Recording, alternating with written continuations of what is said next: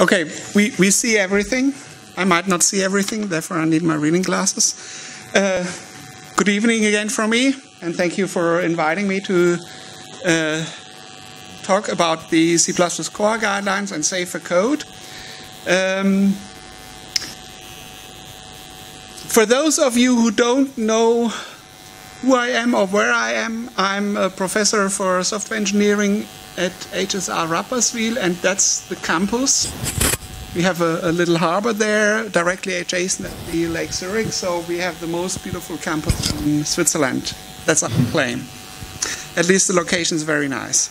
And I even have in the end a picture how it looks like in winter. That's a summer picture. Guidelines. If you hear that word, oh, I should stay here, sorry, not wandering around. If you hear the word guidelines, the nice thing, I can actually see the projection in the window, so I don't even have to look down here, it's just mirrored.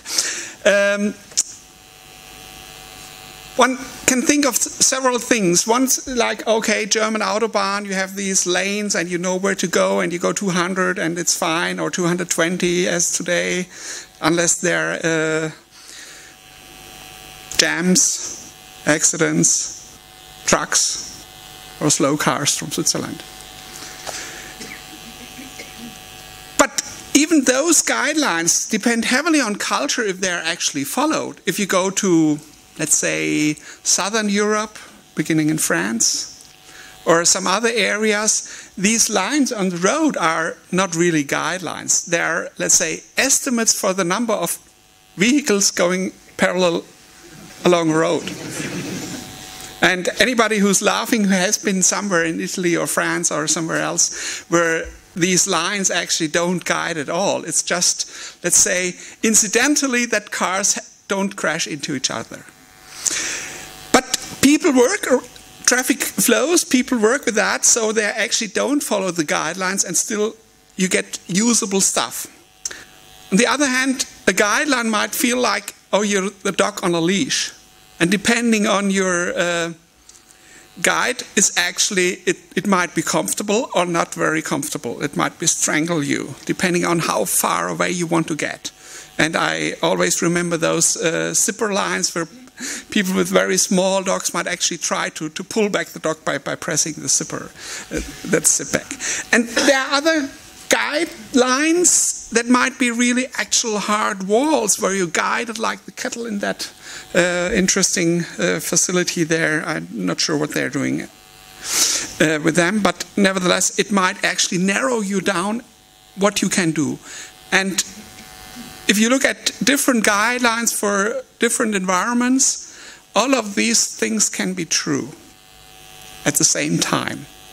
So you're either, let's say, allowed to follow or conveniently disobey to get to become faster. You might be held back from actually doing the stuff you want to do, or you might be actually feel like in a straitjacket only allowed to do very straight ahead things that might not lead you to the goal that you actually want to go to. And these C++ core guidelines have all of those as well, and if you, I want to show you a couple of other guidelines as well that I am in touch with and within the C++ domain, and give you a little overview. That's a picture I created not to only show how many people work on guidelines and how different guidelines you get. We have on the left-hand side the C++ core guidelines, which are still evolving, so we don't have a release 1.0 yet. We just got a release in January, which I haven't analyzed completely, so if I say something that's no longer there, it's because I looked there the last time. We have quite an interesting thing by the SEI CERT, the security people who also provide C++ coding standard or guidelines. The thing is, some people told me, oh, it's not an official release, it's just what they ended up as a working draft and put it on the internet. On the other hand, it's quite modern compared to other guidelines, and quite good. And I'm a member of the ISO committee for C++, but I also recently joined a working group which is actually for considering programming language vulnerabilities. So let's say potential weaknesses of languages, in quotes, that can actually hinder the safety or security of a solution written in that language. Like, okay, you have a pointer, and if that pointer is pointing not to a valid address, you might get interesting results or undefined behavior. And most of the programming language have some issues with potential, what in C++ and C is called undefined behavior, or where misbehavior or behavior is different from a typical programmer's expectation. And there are other areas where safety is important. Safety is always, okay, is human life at risk? Like, okay, I cut my finger, might be a safety issue, or I die, which is a bigger safety issue. And there is an established standardization group for safety critical system that came from the automotive sector, but is applied in many other sectors as well. That's MISRA. And they have quite established MISRA C guidelines, and they also have C++ guidelines from 2008. The problem with the MISRA C++ guidelines of 2008, if you're a modern C++ programmer, they look miserable. Is anybody here, oh, I forgot to ask my audience, is anybody here doing safety critical C++ solutions? Daily or sometimes? Car industry, automotive? Okay. Trains? Aviation? Office? Okay. Which could be safety critical as well, especially when I have to bang my head on my desk because something doesn't work in one of my office products, regardless of the vendor.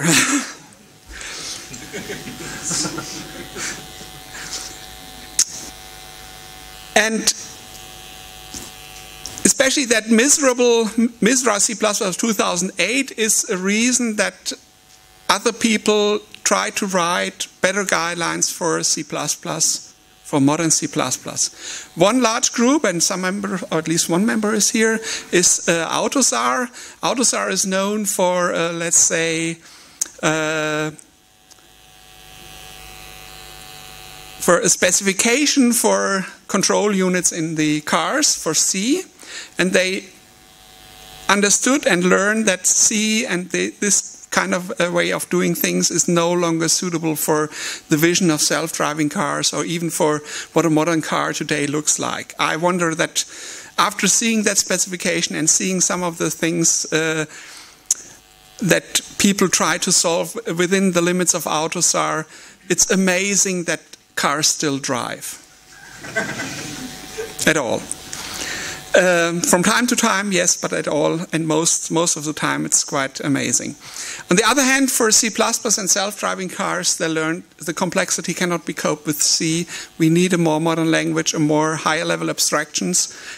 And then they looked at MISRA and said, oh no, those guidelines don't actually suit our needs for modern C++ and modern guidelines for safety critical systems, and then therefore they started out their own C++ guidelines by taking into account the core guidelines, the MISRA guidelines, and also the other guidelines, high integrity C++ or the SEI cert C++ coding guidelines.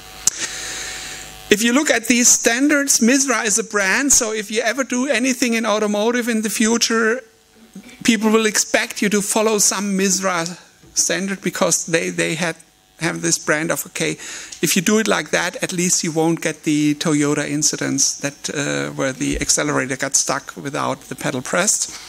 And if you look at the area, I have to show it like that, these three areas and some of the dots, there are a lot of vendors, tool vendors, who actually provide you with tools and sell you partially very expensive tools to actually check for that you follow these guidelines, and they will print reports with thousands of violations or only a few ones depending how you configure the tools.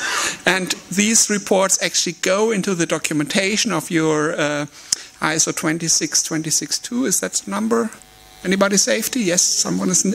And if you have documented that you have run the tool and have documented where the violations are, that they are reasonable, then you actually have a safe system.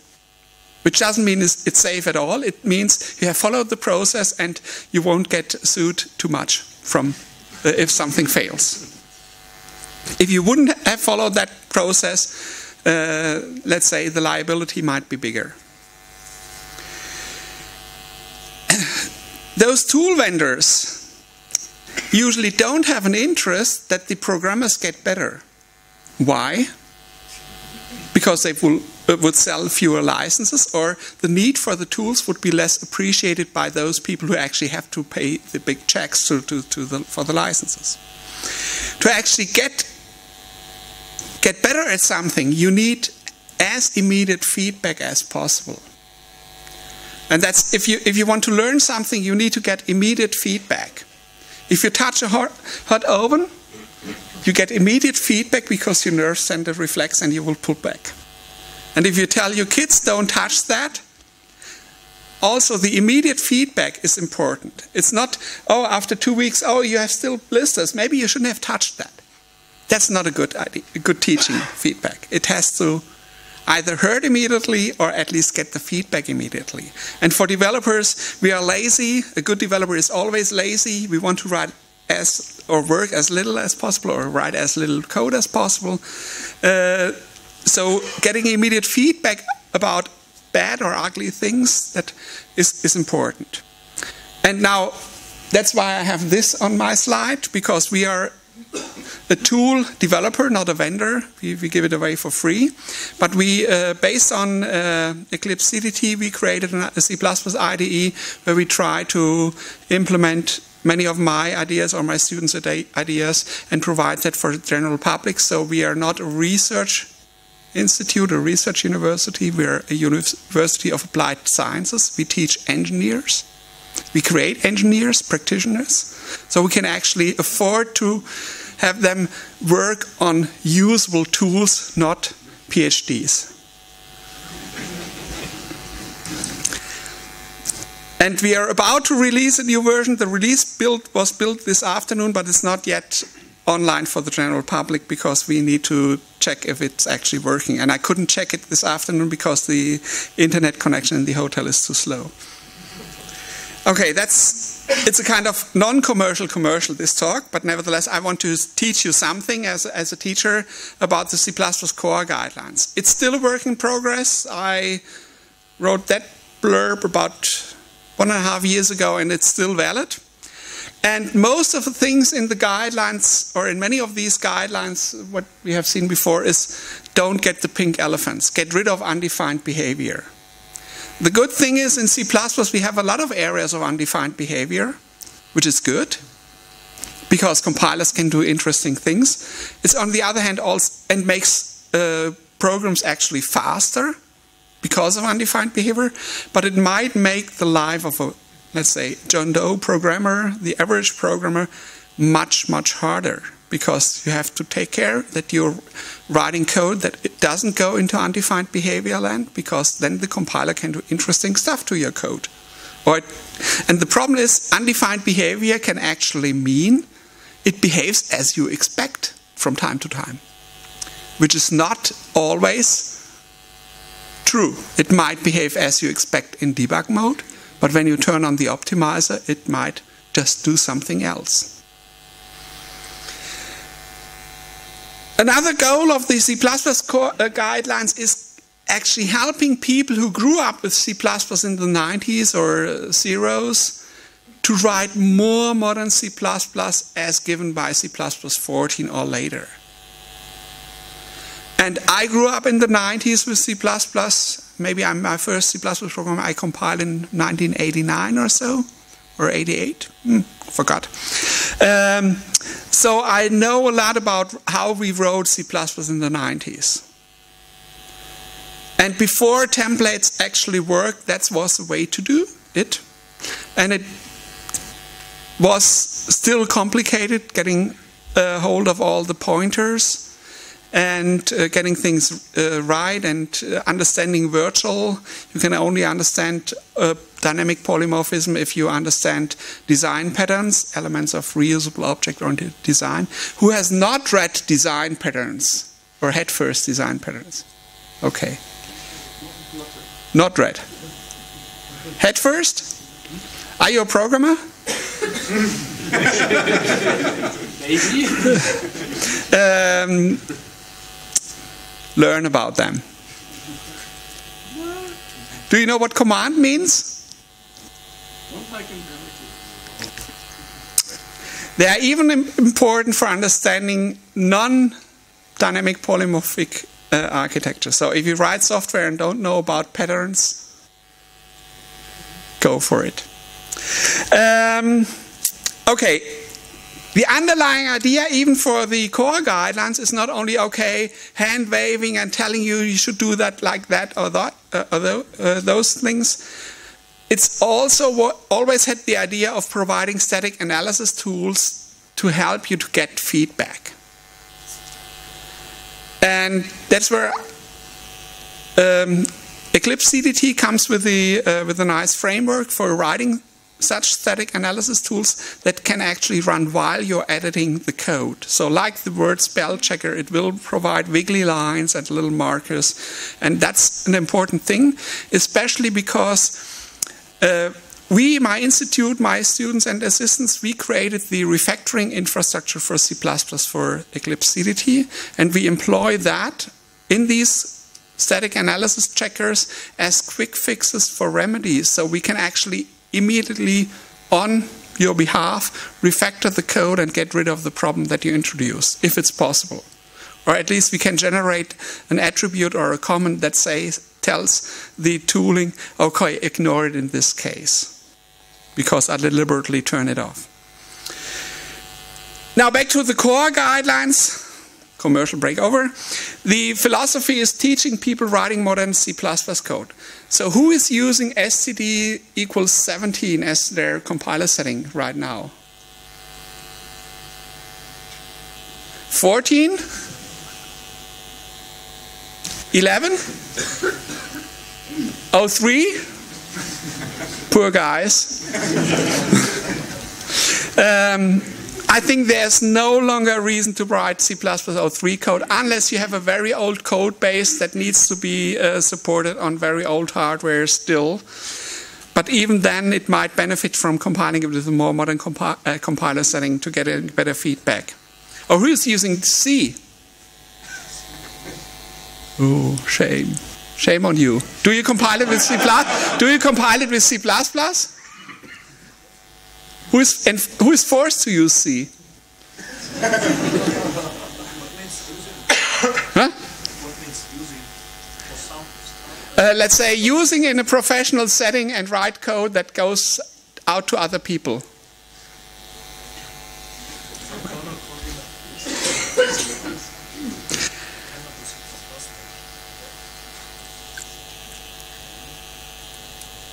Just a side note, Google invented Go to help their bad C programmers writing worse Go code. Other joke. Okay, the guidelines have typical things like good naming. I just figured out that they added a thing about how to place const, and I think they are wrong. But they just do what everybody else is doing wrong. And telling people to do the wrong thing because everybody is doing the wrong thing is not a good thing. But I have another slide on what are my criticisms on the core guidelines, and that's one of them just from the top of my head. It comes with a support library that allows you to actually use stuff that might come in the standard in the future, but is not yet in 17 or 14. I believe they have some duplication with 17 because when the guideline support library came out, at least some of the vendors' compilers didn't support 17 yet and didn't have the library support for the features, and that's where they came in. Other stuff they promoted but it didn't get into the C++ 17 standard yet. So it's on the schedule for 20 because of timing and the release plan. Like, for example, span T is something where that's a substitute for passing arrays by pointer and count, or by 2 pointers to a function. And it's kind of a reference for a contiguous sequence of elements, or a reference for an array without the underlying memory. And that's something that's proposed for the C++ standardization, but not yet in. Okay, what's in there? I have to show you my little C++ face, and a lot of traffic signs, at least for those in German context will easily understand those. We have these Verbotsschilder. So verboten is writing things like new and delete, or writing your own copy or move operations, or even your own destructor. Some of that is known as a rule of 0. We have curly braces for initialization. We have algorithms instead of loops. So reuse instead of redo or copy-paste, or auto is also interesting. That's all talks I gave in the past, just to remind you what my philosophy is. So some random, really random things like, okay, prefer the standard library over to other libraries and to handcrafted code. And this is a version, not the current release, so it might have changed what's under ES1.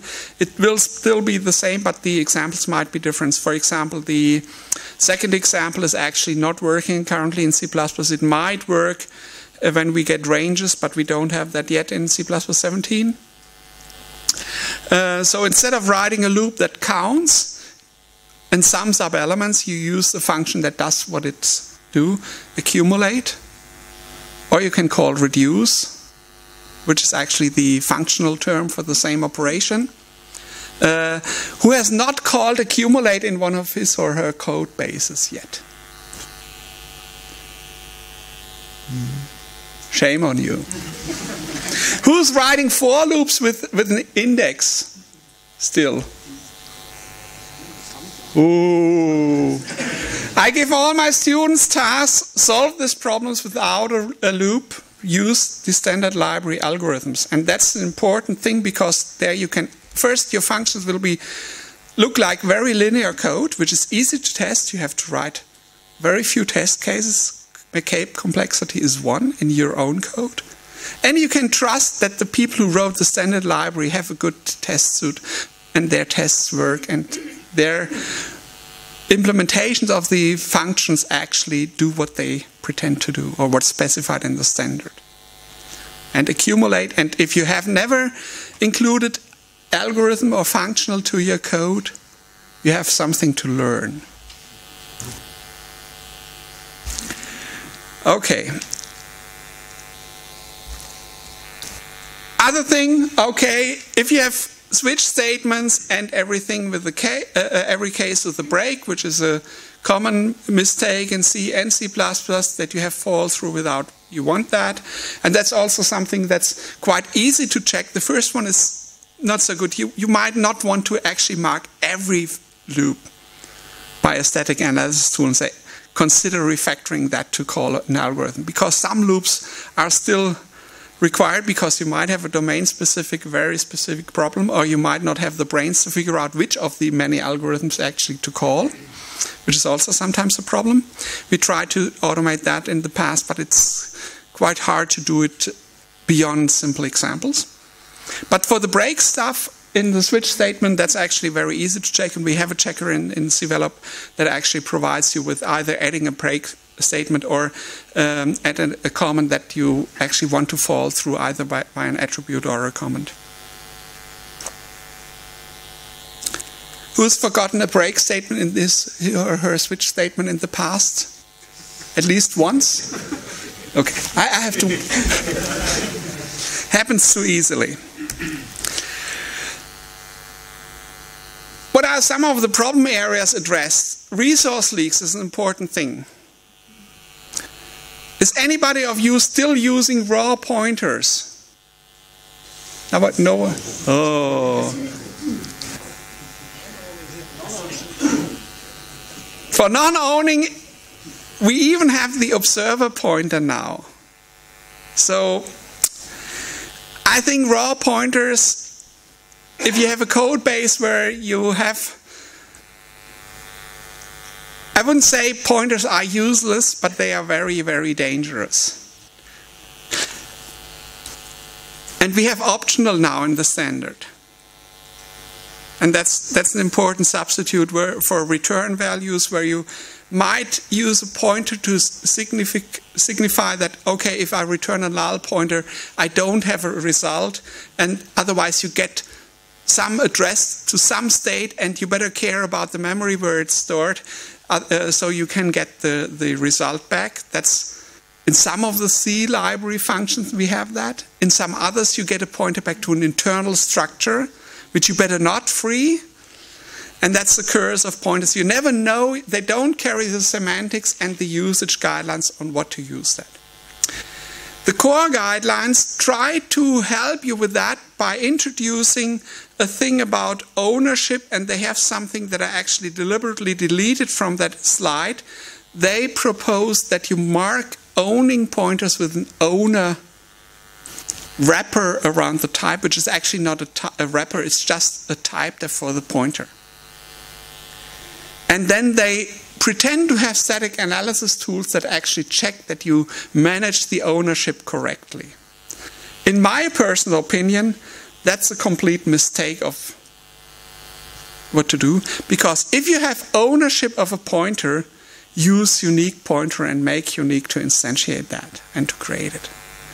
And pass the ownership with the unique pointer, and not by marking your plain pointer and not changing your code to keep it around like that.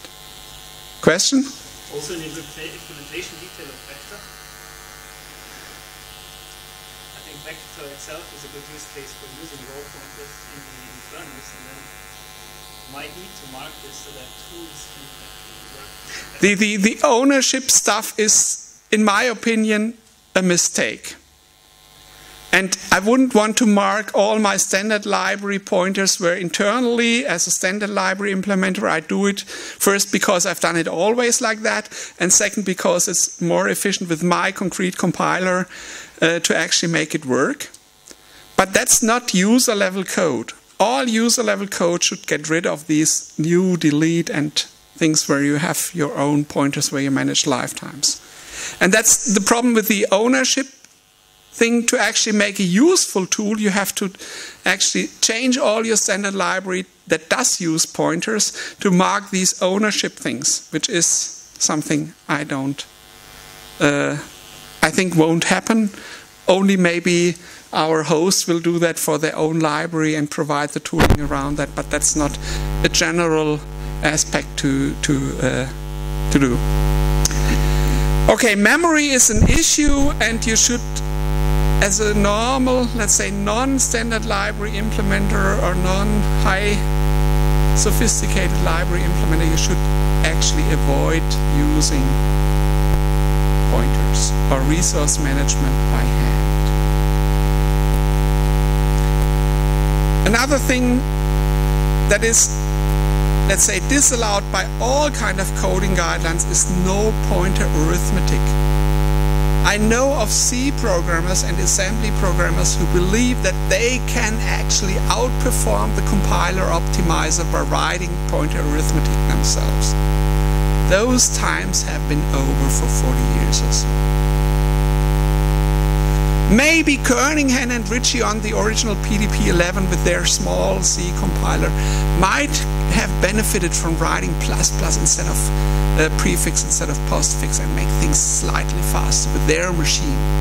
But those times are over. We have highly sophisticated compilers today who actually create code that you might not know that it's correct, exactly representing what you intend to write.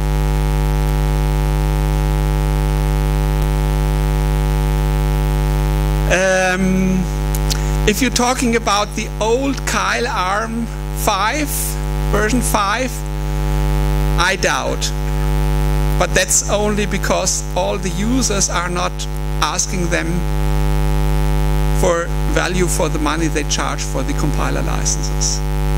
They are trying to make it better. The new version is based on Clang.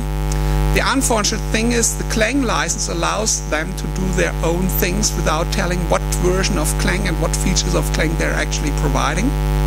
And I asked deliberately, and I got a very interesting answer back that wasn't actually, I wasn't satisfied with the reply by the ARM compiler team. But that's a very vendor specific, and I'm sure there might be people around who can do better.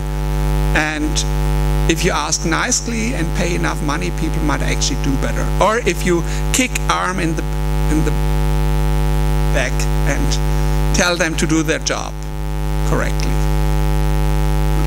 But I understand they have a tough thing because all the little microcontrollers behave slightly different, looking alike. It's like a maze of twisted little passages all alike. If you ever know that phrase. Who's knowing that phrase? Nobody old enough. Look for a maze of twisted little passages. You learn something beyond C++ from me. Oh, my take on C++ guidelines. There are a lot of pros. It fosters modern C++ style. If you only have a compiler and don't know what to do with it, go for the guidelines, look at what they teach you. It's a lot less undefined behavior if you follow many of the guidelines there. It provides pointer safety. It shows you that you should use RAII, resource acquisition is initialization. Who has not heard of RAII before?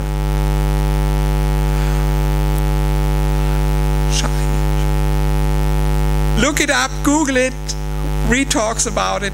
If you do C++ and not knowing what RAII means, you shouldn't run a compiler. I still dream of a compiler with feedback that actually has a kind of electroshocker that gives you actually, if you do things like that. It tells you some good guidelines about parameters and not using globals, for example. About design patterns, who is using a singleton design pattern still? That's an anti-pattern. Don't, stop! If you do globals, write a global variable. Don't do singleton. Never ever anymore. It was invented to circumvent a drawback of C++ in the 90s. And that drawback still exists, but it's still not a good idea. It's about, okay, static initialization across module boundary or compilation unit boundaries is the sequence is undefined. So you make it dynamic after main started, and therefore you introduce singleton for dynamically allocating resources. And even then, if you have circular dependencies, even your singletons don't initialize correctly. That's the problem. So just don't use singleton. Globals are verboten, because we have multi-threading in the language right now, and if you have global state that is mutable, it needs to be protected, otherwise you will have serious problems. Pink elephants is a simple one. Your code will not work. Mutable statics, broken code in modern C++. It used to work in the 90s perfectly. We had a single core, single processor. I can tell you war stories about, oh, we have this interesting counter, it's atomic because it's just an int. Oh no, if you have 4 processors on a single machine, it's no longer atomic. And all your tests run on a cheaper, non-multiple processor workstation, because you couldn't afford that. But the server where your code should run, interesting. Big aha. Live through that. Okay. Less verbosity. That's something where people claim, oh, I come back to you, where people claim, oh, why should I call accumulate? I can write a loop and I see what my code does. No, you don't. Less code equals more software. And there was a question. Passing by past parameters. My students write code and I forbid them to use globals like cin, cout. Only the main function is allowed to actually use those and pass them as an argument to one of the other functions you call. Because you cannot write decent unit tests for code that employs singletons or globals, mutable globals. Use parameters. And if you have too many of them, like the Windows API does, bundle them. There's a pattern called a context object.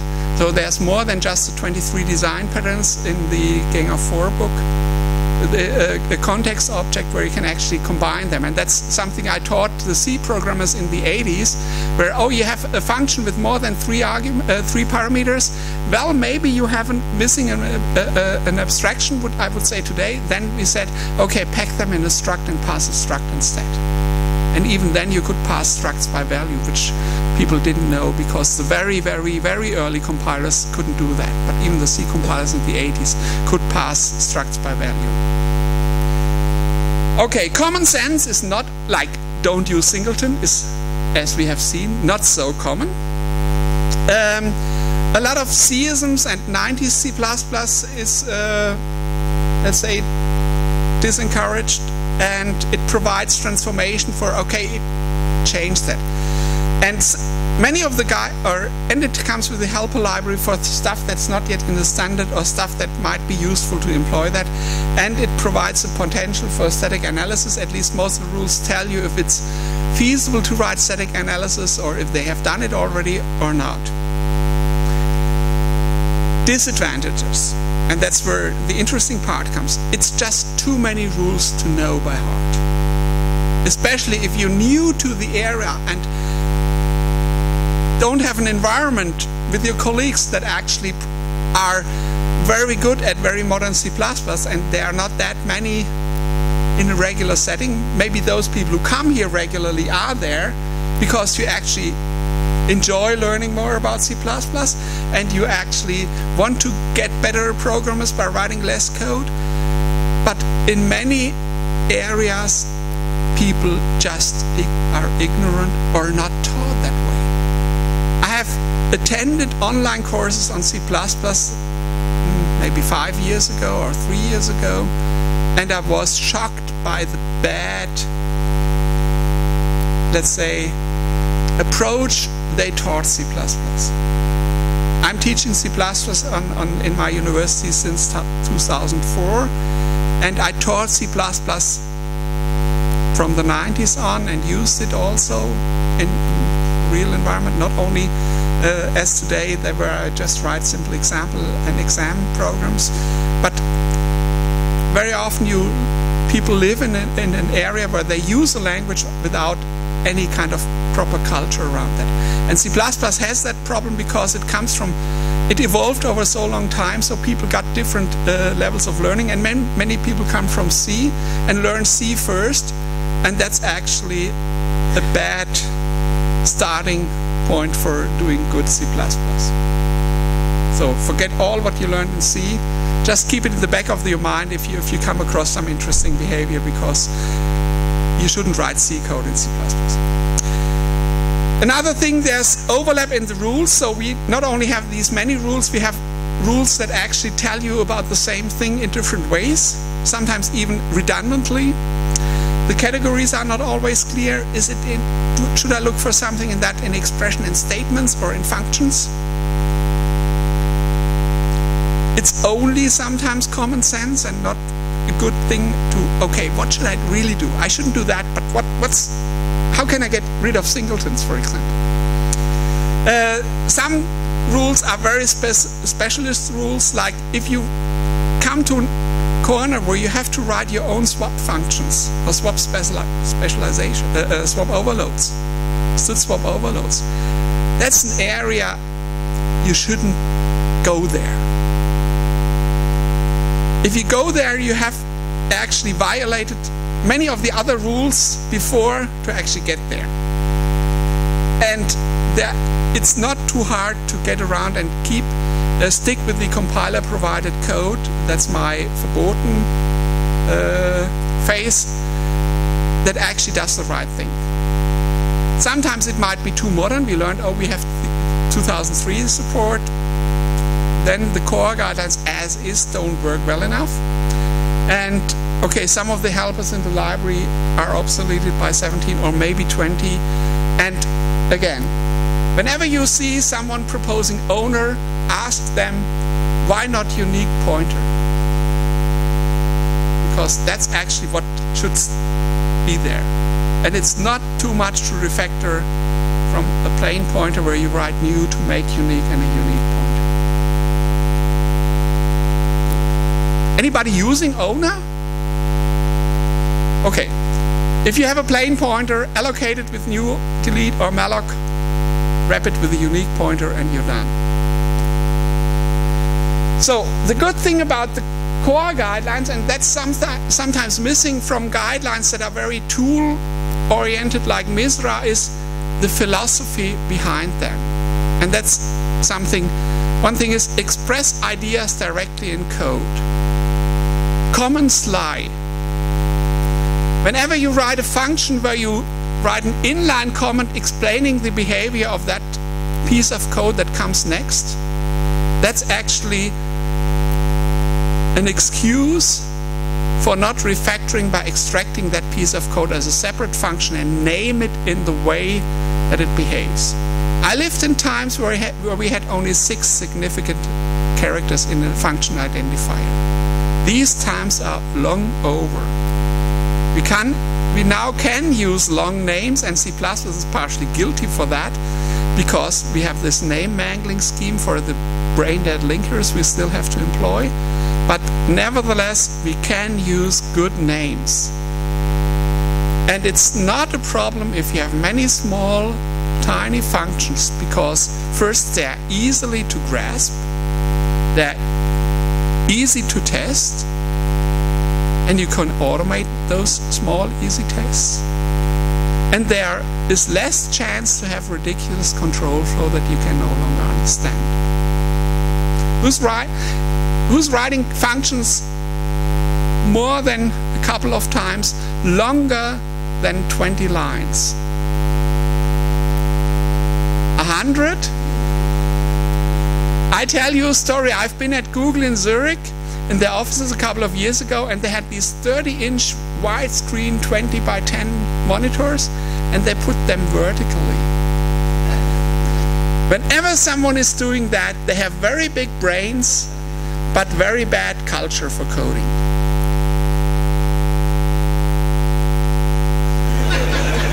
When I taught C in the 80s, it was 80 by 25. No longer a function should always fit on a terminal screen, and that's still more or less a reasonable size. Some people say a function longer than 10 lines is bad, but C++ sometimes makes it a little bit hard. But because you don't want to have the 20-inch wide for a single line full of code and no white space. That's also not a very good idea. Okay, write in ISO standard C++. And this is something that comes from people from Microsoft. And they are guilty of providing features for their users which are not part of the language standard. And they know that they are guilty, but they still did it. And GNU compiler is guilty as well in another direction. And many other compilers, smaller compiler vendors, actually I should deliberately manage to mimic non-standard extensions so that their compiler would actually compile code that is non-standard, even including bugs, to get it compiled. Don't. The standard people try hard to make stuff backward compatible and will tell you deliberately when it's no longer the case. And we might even create a refactoring that actually takes you from one style of code to the next one automatically. And don't do these interesting extensions like managed C++, which is not C++. It's just C# with the C++ syntax. ISO standard. And use the standard library as well. And not the C library. Express intent, which is common sense, but not always common. Statically type safe. Type systems have been, let's say, also decades long a topic of research, but we can actually employ them now. And the C++ type system can be very interesting, but we implemented a Swift parser, and their type system is even more interesting. You need a constraint solver in the parser to actually solve the type, to type check a Swift program. So C++ is simple in that sense. And if you write code, write it in a type-safe manner. So every cast I consider is a design problem in your code. Even the named casts. And the C casts are verboten anyway. What cannot be checked at compile time should be checkable at runtime. And that's something okay. The core guidelines tell you to use exceptions because the standard library uses exceptions. And that's something where the embedded people, where's the ARM person, they are not allowed to use exceptions. That might change in the future, but it heavily depends on the quality of the exception implementation of your vendor, and it might lead to non-deterministic runtimes in some areas, but you might have threads that actually are behaving deterministically, depending on your let's say, operating system and compiler, but you still might not want to use exceptions. And what about exceptions and safety standards? They are not talking to each other. Autosar allows you exceptions in C++. Misra is considering them for, let's say, but telling you when and when not. If you have very tiny systems with hard real-time constraints, you might not want to use exceptions, that hard real-time stuff, but you might, for example, use it somewhere else to get, let's say, sane behavior and employ the standard library because it's defined based on exceptions. But that's, let's say, it's not a done deal, or in Bavarian, a Gmade Wiesen. Catch runtime errors early.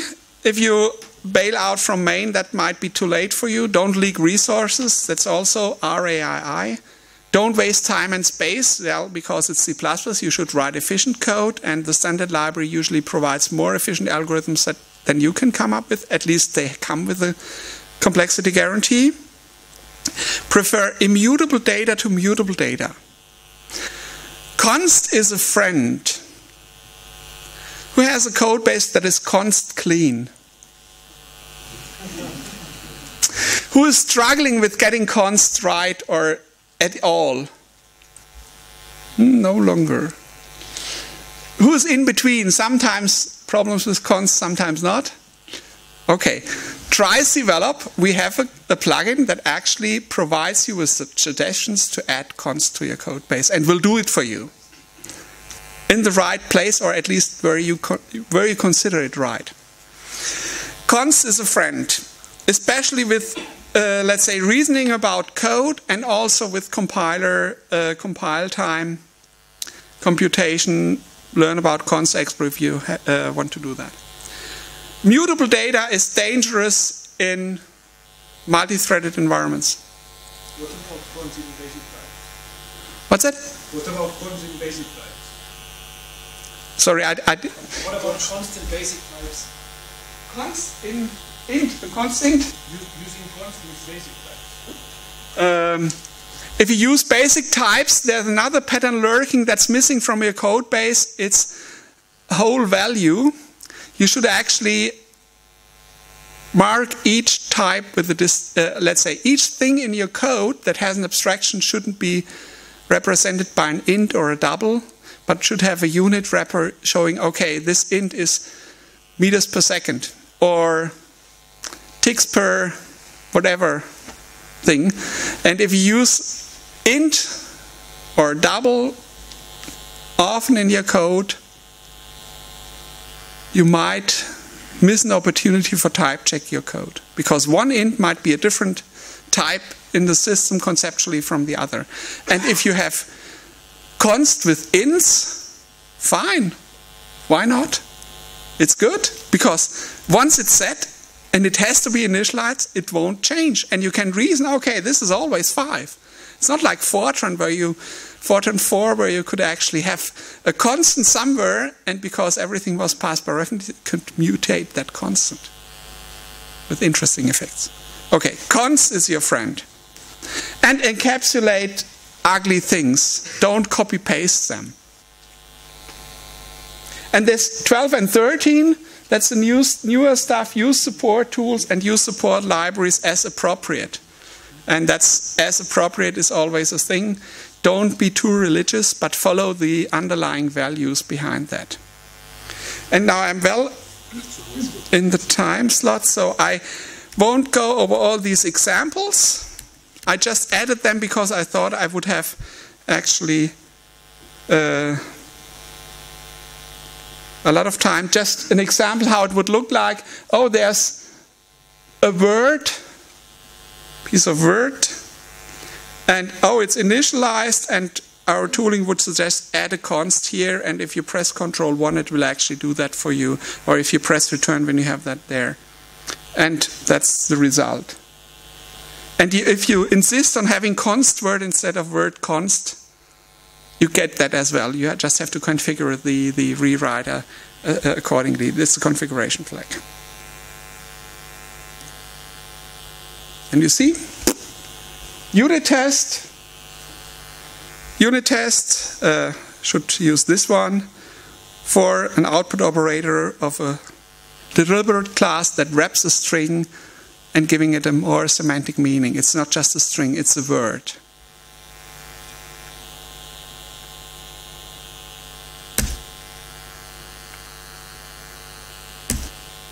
Oh, maybe refactoring. I've asked who has read the Design Patterns book, who has read Refactoring by Martin Fowler and friends, who has heard the term refactoring at all. Okay, who has never heard the term refactoring? Who has a project task or a larger project work item called refactoring? Shame on you. Because that's not refactoring, that's rewriting. Refactoring is what happens on a daily basis while your code, making it more beautiful and cleaner. That's refactoring. And remember, less code equals more software was the title of a talk in the past. Get rid of complexity. There are myths, and I highlighted those on this slide because all declarations on top of the function, there have been guidelines saying that. And it was the age of Pascal. Who has learned Pascal as a first or early language? There are still old guys here and ladies. In Pascal, it was due to the, let's say, the inability of the compilers when Niklaus Wirth actually wrote them.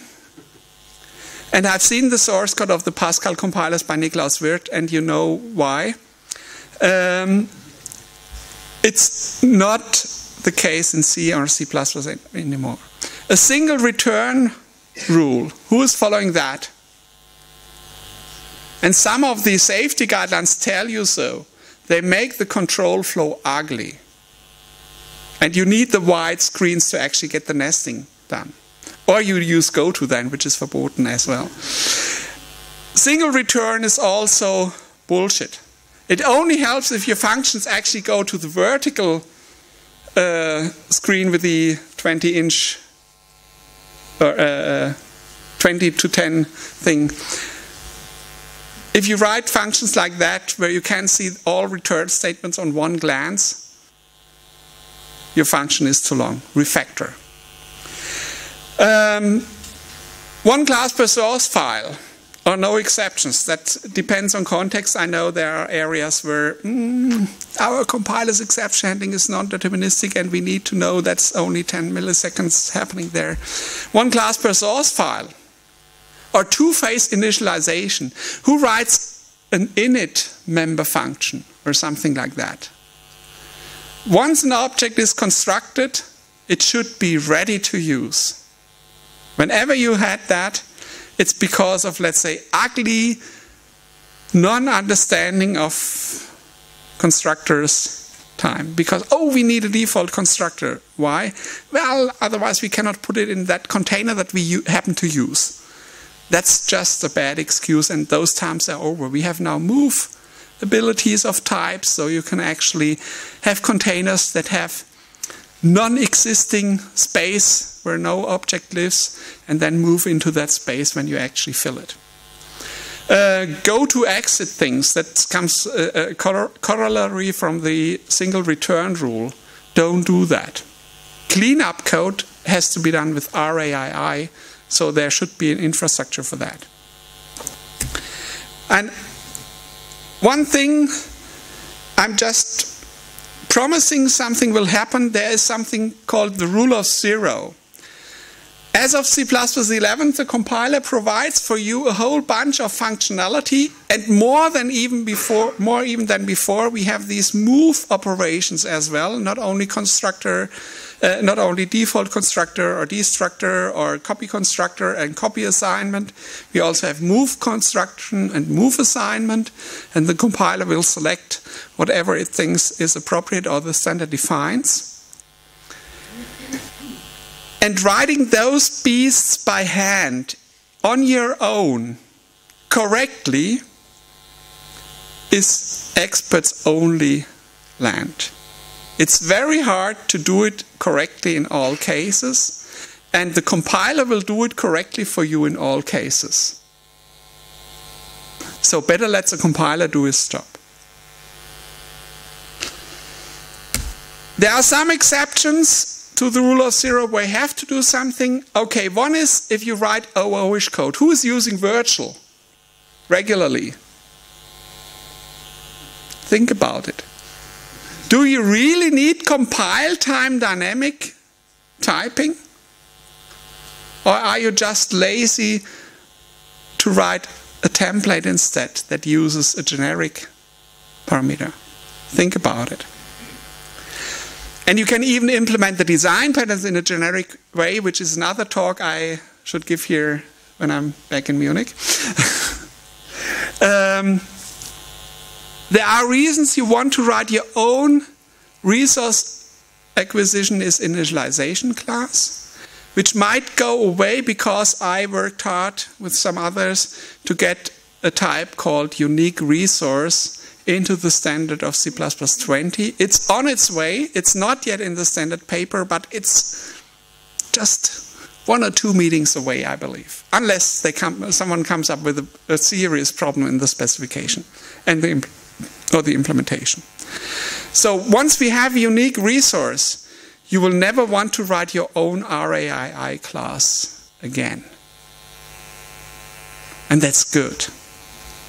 Whenever you have to manage 2 resources in a single resource management class, that's almost close to impossible in a generic way.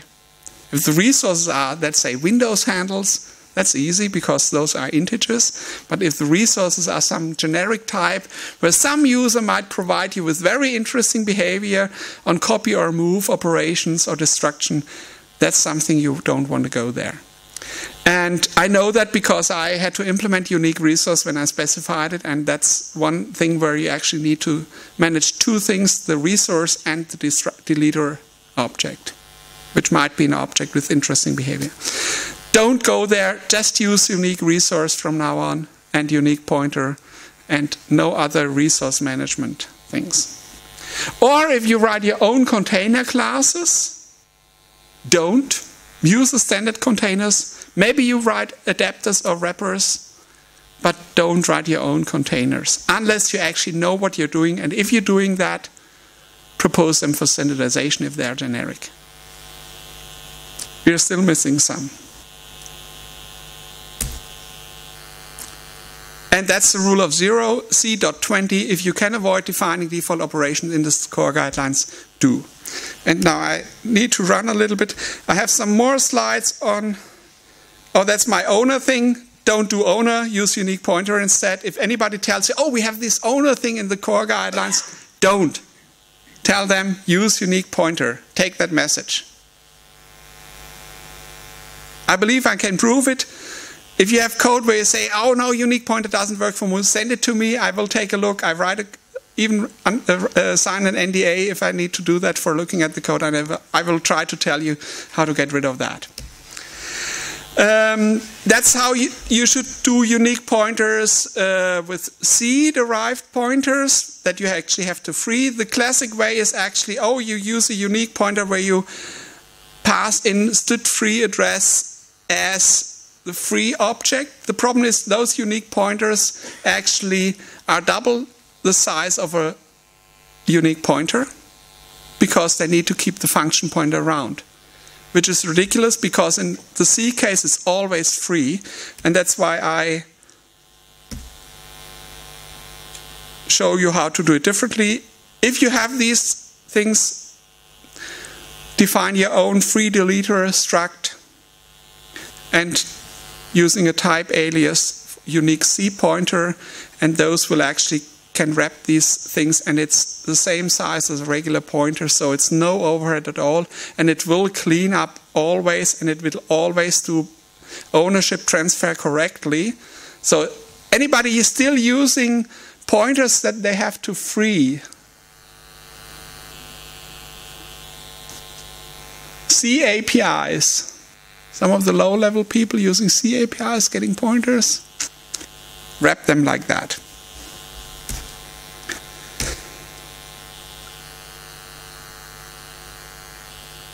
And if you intend to know how a unique pointer is, a unique resource is implemented or specified, go to that link. P0052 and WG21 link provides you access for all standardization papers that happen to be around, and it's really one of the best things that happened to the standardization process in the past years. That one and Godbolt Compiler Explorer. Wrap only a single resource, and that's actually just to give you an overview. There are plenty of rules about functions. There are plenty of rules about classes and hierarchies, and here's some of that my students implemented. Okay, destructors should be declared no except. Why that? Because they are implicitly no except already.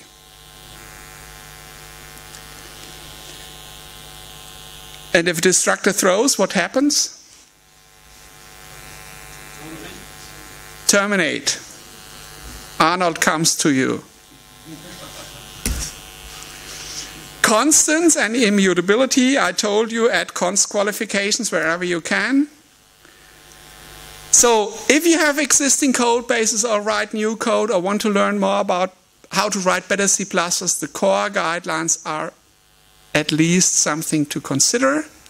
There's a lot of duplication to other guidelines, and the new Misra C++, which is in the making, and it will take at least, in my opinion, another 2 years to get something that's usable. The AutoSAR guidelines, who did a lot of work that might influence Misra C++, still requires work. WG23 is also happy to collaborate with WG21 on providing vulnerabilities guidelines for C++. And we provide actually developer tools helping you to modernize your code. We even implemented C++ modernization guidelines before the core guidelines were perceived. So it's not something new for us to write checkers for your code and suggest improvements, like getting rid of pointers, getting rid of character pointers, and things like that. And if you want to try develop, just wait a couple of days before you download it if you don't have it already, because we are just preparing a release. Since we don't get money for it yet, for us it's the best. We can only do that when we have time to do it, and not when we cannot schedule things as perfectly. So if there are people here who actually can buy either commercial licenses or, let's say, help us funding, and funding in Switzerland always means it has to be at least a 5-digit number, otherwise it's not considerable writing an invoice, at least with our bookkeeping department. Maybe we, and I asked our management director if we can set up a micropayment site for, let's say, contributions by the community and users, and he said, no way. Or it would be so, let's say, an invoice costs at least a few hundred Swiss francs to actually process it. Just processing it. But that's a public environment, so public service environment. I have some developed flyers, so for those of you who want to learn more about the features, come to me after the talk. I think we still have a couple of half an hour or so to socialize, and you can get something back. Well, that's just an overview of the core guideline checkers that are available, and other useful things like getting rid of C strings and C arrays. And that's the campus in winter. It looked like that this winter, but only because of the lake, it's not as that cold very often anymore. And we even have fans on GitHub. Without asking them, they like it. And I have plenty of these QR codes for you to take home if you want to download it, so no need. And it's quite unique. It's like developed with a C in the front. And there are questions.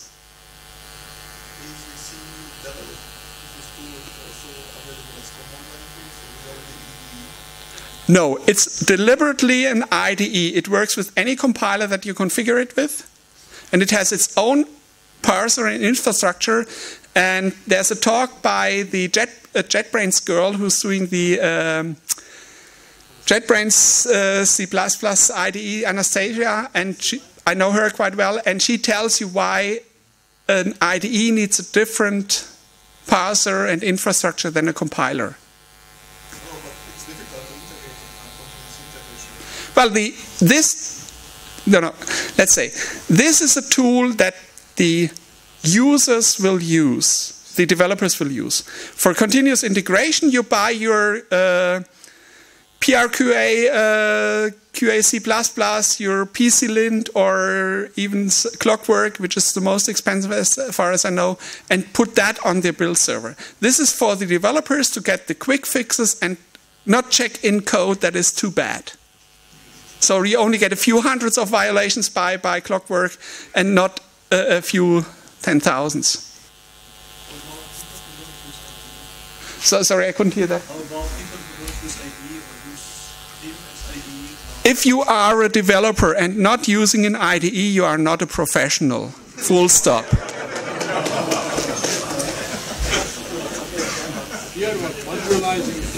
And I used VI well before Vim was perceived. I even knew how to use add on a version 7, so Unix version 7, who's old enough to know that. Before you were born, I guess. One other argument that comes really up against refactoring for rewriting old legacy code is that it might bring, if you do a dispatch or a lookup that might bring more cache misses. What is your take on for the rewriting?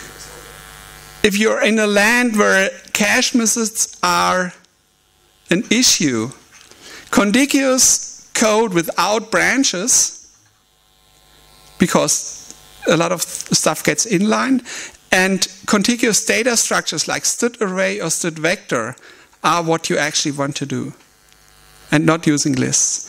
So if you have existing code where cache misses are an issue that is so old, I believe it might have been a different cache architecture, so it would no longer behave to the properties the original designers actually perceived when they did that.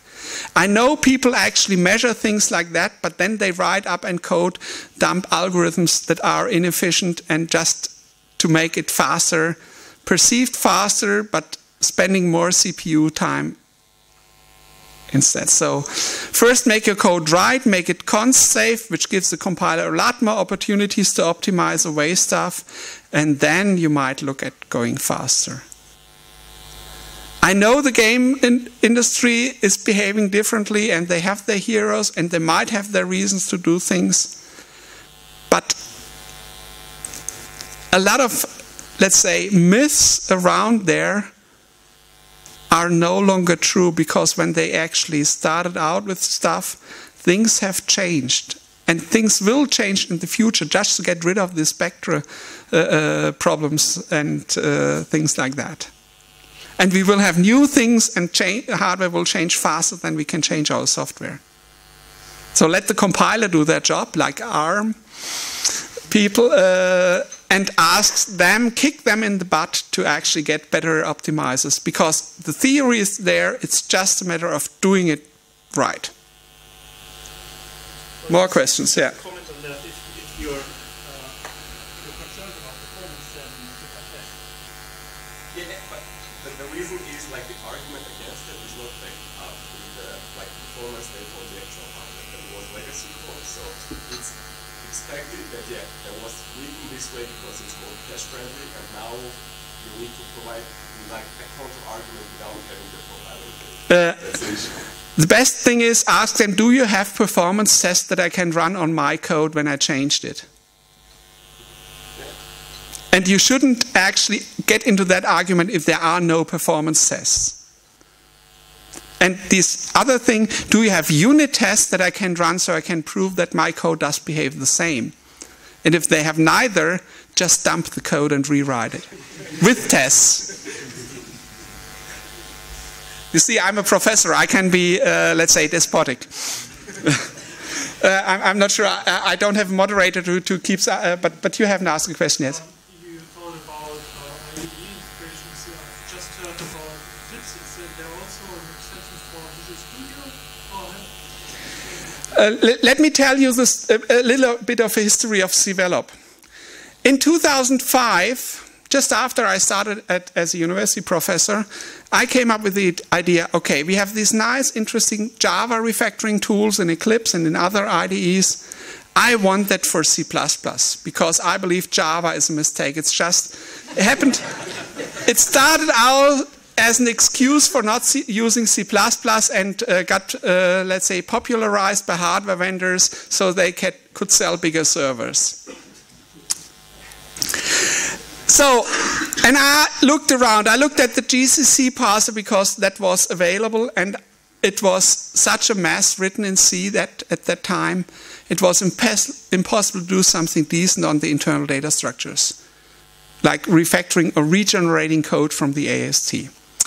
Then came Eclipse CDT. I also tried to look at what Visual Studio might provide. I called even friends at Microsoft, and the problem is, their compilers even older than GCC, and they employ other vendors' parsers to do things like class browsers, or maybe not the class browser, but things like Visual Assist.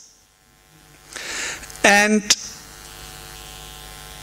also the API that they provide is too weak to do reasonable refactoring, and you cannot get to the guts of the parser that you want to do that. And so the only tool that we could use to get a start was Eclipse CDT, because it is impossible to write your own C++ parser in a reasonable time frame, let's say with student resources. Even professionals take a hard time, so Clang came around and everybody's grabbing that now, because in a commercial setting, even Microsoft is using it. So we were stuck in 2005, 2006, 2008 with the only tool available to start at, and it didn't come with refactoring infrastructure. So we actually created that with my students, with my assistants, on government money, on profits that I made from other consulting jobs and stuff that we made money from. And we created the refactoring infrastructure of Eclipse CDT. And for decent refactoring, you need to have a whole program view, which is not what a typical compiler parser has. A typical compiler parser is, I see one translation unit, I do with it whatever it tells me to do, and that's it. And then I give the job to the linker to get things done. There are people working on now, 10 years later, on Clang to get this kind of whole program view, to get better optimization and better parsing, but it's not there, and it's a lot of work to get good refactoring, that it works, and also that is usable. So we created that infrastructure. Fortunately, someone in CDT project actually created that code analysis framework where it's quite easy to plug into and use the AST and the parser infrastructure, or the result of the parser infrastructure, to do a static analysis tooling. And we have now the refactoring infrastructure for the changing stuff. So that's why an IDE came around. And if you look at C-Lion, they are suffering a lot of the, let's say, birth pains that we had also in the past, just a couple of years earlier, and with much less manpower. So that's why it's separate story. And because we have the whole program view, we can do better analysis in cross-translation units, unless you're lying to the tool and don't configure your project correctly. But that's your problem. Another question? Yeah. No, they're doing their own stuff. And even they now actually call out to Clang for some of their analysis because it's just too hard for them to get their parser right. But we are close enough that it's useful. Let's say it like that. And if anybody has money to spend, we could make it even more useful. We just don't have the funding to provide that, and we don't have a means to sell it reasonably, like, okay, give us 10 euros for, let's say, because you like us, and then if plenty enough people actually would do that, it would be sufficient, but we cannot actually collect that kind of money. The biggest problem is the package that, for example, CMake is not supported. I have a student project that is currently providing the CMake integration, and it should be available not with this release, but with the next release 2.0. It's done. Let's say the student has to write his report, but it's done. Yeah? How about plugins to other IDEs like Atom, for example, or Creator, for those who have to use it? Those are editors, not IDEs. Most of them. The problem is they will do a lot of good things using Clang now, but they won't get the same level of refactoring infrastructure that we rely on. And we cannot, let's say, support plenty of tools. And there are many other people working on Clang. We are one of the few people still working on Eclipse CDT. We are not the only committers, but we are one of the few groups that still actively work on it and provide things like C++ 17-fold expressions, like C++ 14 support, and it's a lot of work. It's not easy, not simple. And so anybody here has written or contributed to a C++ parser? Okay, those would appreciate it, and if you ask Anastasia from JetBrains, she will tell you, yeah, it's a lot of work. And they have a few of the best compiler people there.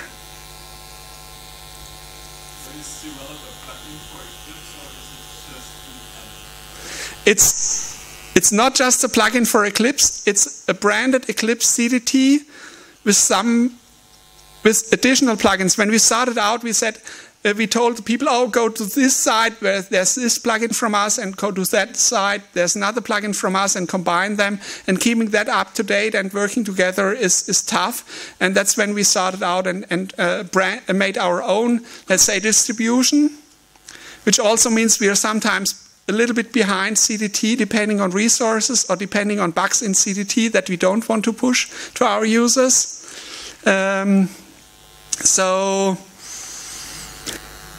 But we more or less try to follow the CDT release cycle with our releases. We might skip one or the other, and we might be a little bit late, depending on resources or semester schedule, when we actually have time working, but we have the people who work on that and do it. And I use it for my teaching as well. So all my students will write C++ in Develop. And if I see them with the C line open, I will not help them in their exercises. Even though they are doing a good stuff. So it's a different setting. If you're happy with C line, it's okay, use it. We try to be better in some areas.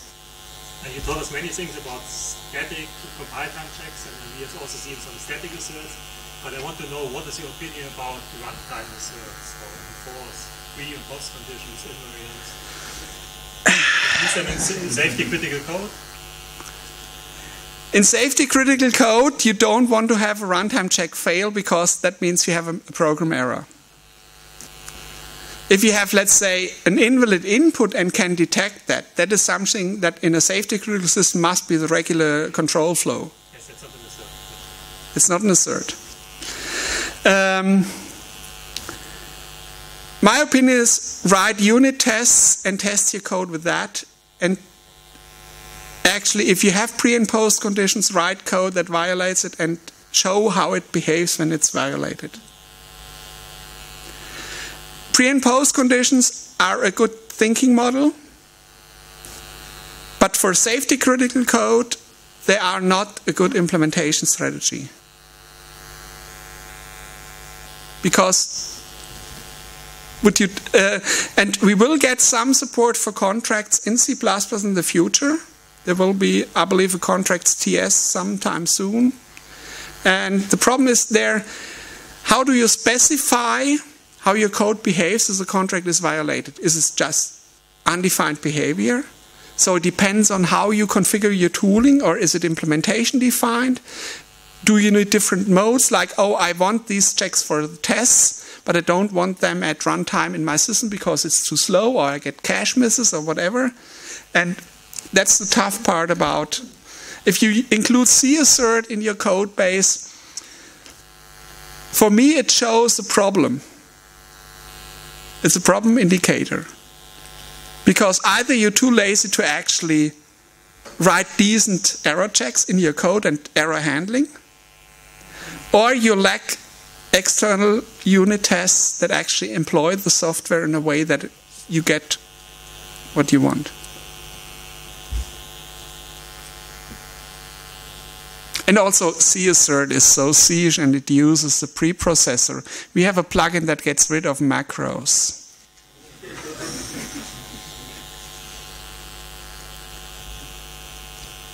I think time is out, isn't it? I have to look where's Jan or some of the organizers.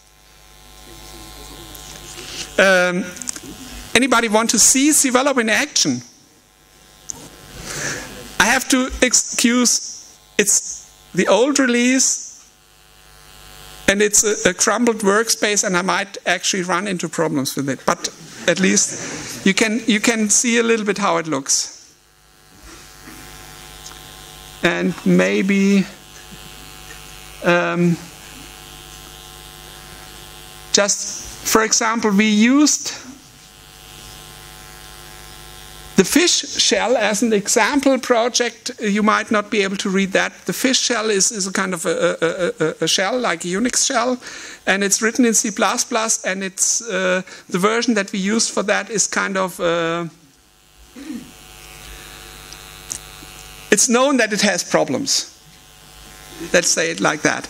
And if we run our static analysis tooling, and it still might be too small for you to read, you see things, oh, there's null, which is no longer C++. We have null pointer. We have uninitialized variables, or variables not initialized with curly braces. What else do we detect? Oh, not much here. We have 91 places where const could have been added. And that's just for one file.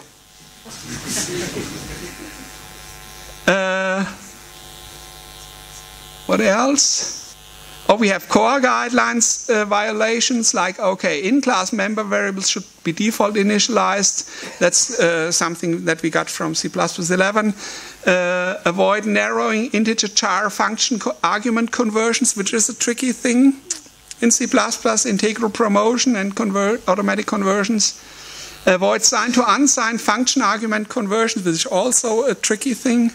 You might end up with negative numbers or very large positive ones. Like, oh,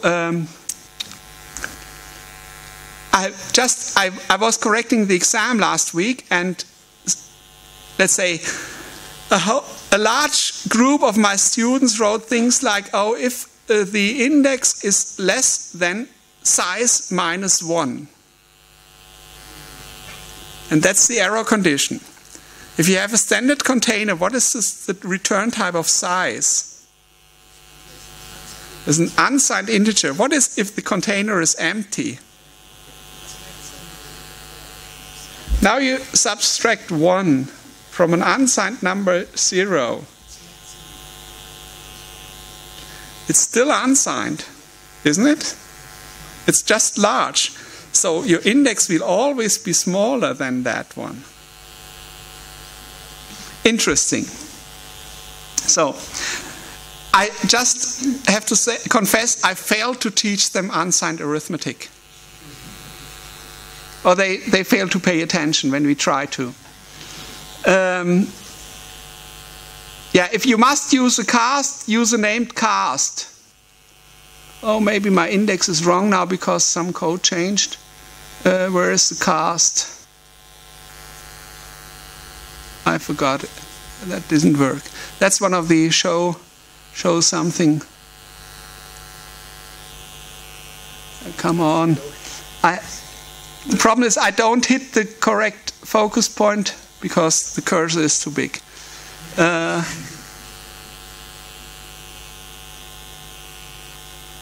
Here.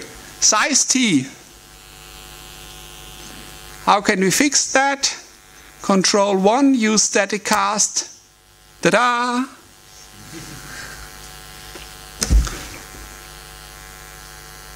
And here, this should be const, because it's not changed, and we have a return here. And it's even on the left-hand side, because it's configured like that. Which is wrong, by the way. Just a quick poll for me. Who is using West Coast const? West Coast const. Like this one. Who is using the right East Coast const? Who is doing both? That's something to get rid of. Okay, I think that's enough for the moment. Just see, it's real life code. It worked with real life code, not only, let's say, toy examples. And you see how you can incrementally things. That's also something where an IDE is important. An offline tool always has to be perfect. Here I see what the tool is doing for me. So even if I have plenty of changes, I can do that, adapt them incrementally, and that helps a lot to convince myself that it's still correct, the code that comes out of it. I wouldn't trust even the Clang tidy thing to do always everything perfectly.